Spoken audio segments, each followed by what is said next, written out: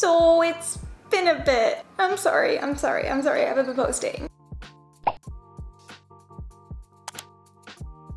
What's been happening with me? How am I doing?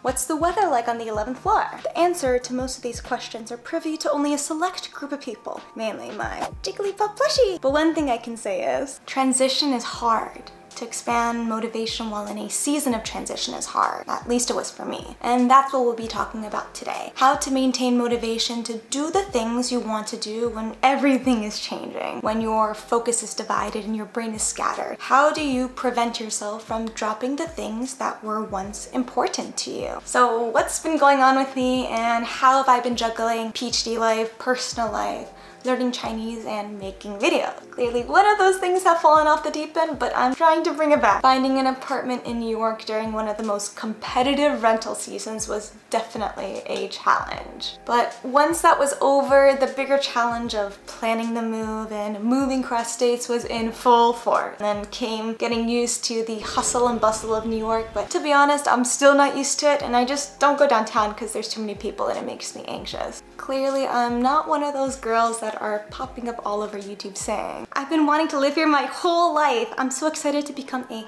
true New Yorker, meet cool people, go to New York Fashion Week, and live the high life. And not that there's anything wrong with that, it's just not me. I'm a homebody. I stayed home. But once the move was over, PhD actually came swinging with full force. And to be honest, classes weren't that bad and rotations weren't the worst. It took a good chunk of my time, but it was fun. I met so many amazing people and I enjoyed every second of it. It was definitely an adjustment commuting to various buildings sprinkled throughout Manhattan, but that's just the fun of it. But subway time is a great way to just sit with your thoughts or listen to music or read. And what I didn't anticipate was how tired I would be both physically and mentally. PhD, industry job. Yes, I'm still working part-time so I can fund my NYC lifestyle. But learning in classes, learning in rotation, socializing with professors, trying to make new friends, which I haven't had to do since college. My brain hurt. I didn't anticipate how much new things, new experiences,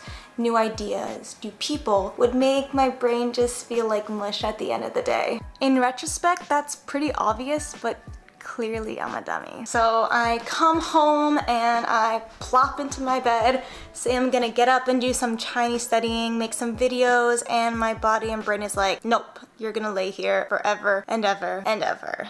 Transition is hard. You know that girl that woke up at 5 a.m. to study 4 hours of Chinese before work? Yeah.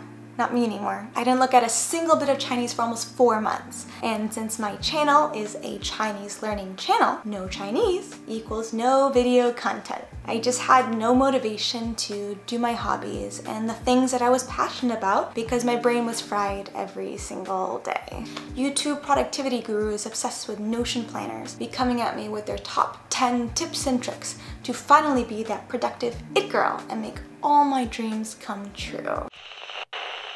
After some time, I got back into it. Once things weren't as new anymore, once my head wasn't hurting anymore, I realized those goals and desires never left, I just needed some time off. So again, transition is hard, so be kind to yourself. It's okay if life is just too busy or too hectic to take a break from other things that aren't as integral to your health and happiness. Breaks are actually really good for your brain and body, even if hustle culture would disagree. And readjustment of which things take priority, especially in a season of transition, is incredibly important for well-adjusted adults. So don't feel bad when you have to drop something for the time being. Don't be discouraged if you come back to it later and there's been a significant decrease in ability. That's just the learning process. That's just the living process. But once you want to get back into it, whether that's learning your target language or playing an instrument, getting better at that one skill, or whatever else you desire, know that it'll be so much easier to get back to where you were and surpass your previous level. Finding motivation is hard when life is moving so fast. So once it settles down, take a look at your desires, your motivations, time, and readjust. Figure out what works for you and your new normal. Remind yourself that it's okay. So what's the new normal for me? What are my learning goals and how am I going to go about them? Well, I've stopped using the HSK books, which may not be a surprise to those of you that are intermediate or advanced learners. This is something I've been saying from the beginning, but I personally believe that textbooks are a tool,